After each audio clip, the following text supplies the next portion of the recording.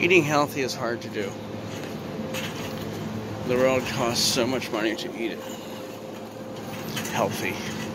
And the way our food supply has been manipulated to give us, the consumer, the most cost for the least amount of input. So it's built for the companies making money.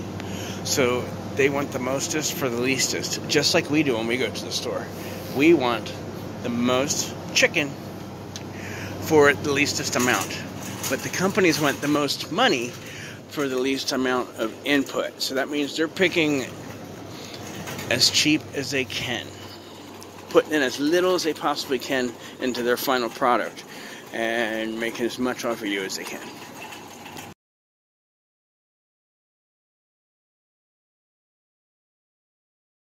So I want to talk to you a little bit about chicken.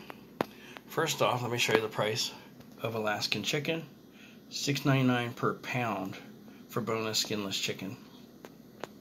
I paid $9.86 for almost a pound and a half of this. It's just 2 breasts. Now let's talk about free-range chicken, non-GMO, skinless breast. And they charge another $1 more for that. So $7.99 a pound. I paid $8.63 for a little bit over a pound. Now we're going to talk about free-range chicken for a second. Free-range chicken is a chicken that's sitting out in the pasture, kind of like a cow. He should be eating bugs, worms, whatever, and whatever else they eat out there. But what do you see this saying right here? All vegetarian fed.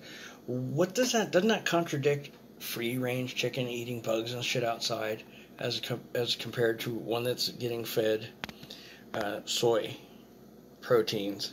You know, I have no idea what salmon safe chicken means at all.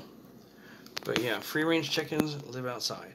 They should be eating outside to be all natural, you know?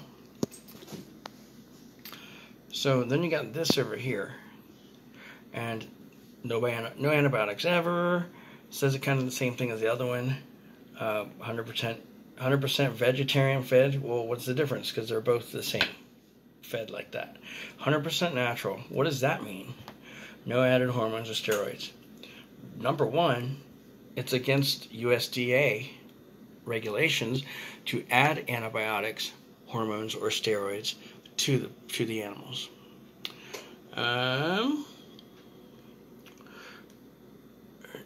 Number two, 100% natural. What does that really mean? How can it be 100% natural if you're feeding it vegetarian stuff? Yeah, I just don't get it. So there's all these lies in the marketing pulls on us all the time. So beware the marketing, the evil marketing plans that these companies have. They tell you just whatever you want to hear. Just thought of something. What's next? Gluten-free or freaking keto chicken? Anyway, sayonara.